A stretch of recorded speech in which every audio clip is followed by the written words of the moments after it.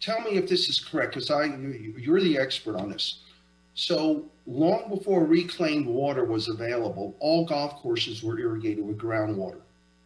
That's And correct. apparently they had sunk some wells for the Pusch Ridge course that were dedicated to just water the golf courses. Is that correct?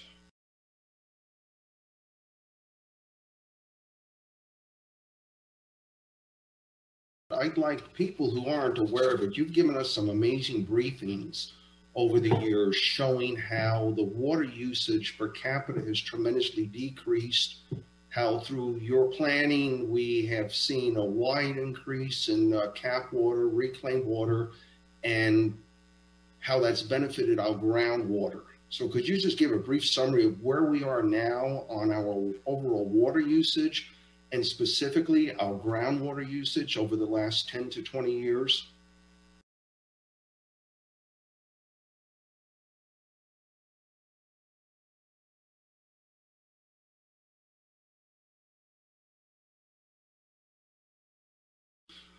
This course needs to use groundwater simply because its location. There isn't any reclaimed water available. We put reclaimed water on every single available golf property that we could.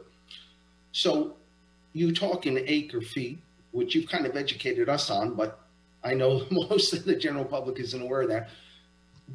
If we continue the golf course and we continue the water at the current rate, and I believe there's a lot of opportunity to greatly reduce that rate, what impact, if any, will that have on our groundwater supply?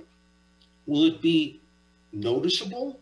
Because you seem to talk in millions and thousands of acre feet of water, yet this you mentioned were like 135 acre feet of water. So is it, in the overall schemes of things, not going to be harmful to our groundwater? And we're probably still going to see our groundwater table actually improving?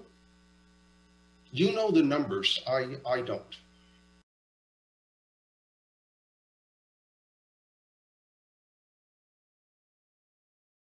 What you're saying, it sounds like, of course, every acre foot matters, but this certainly would not have a large effect upon our groundwater supply when you look at the amount of water usage here versus our overall supply and overall usage. It's a pretty small percentage.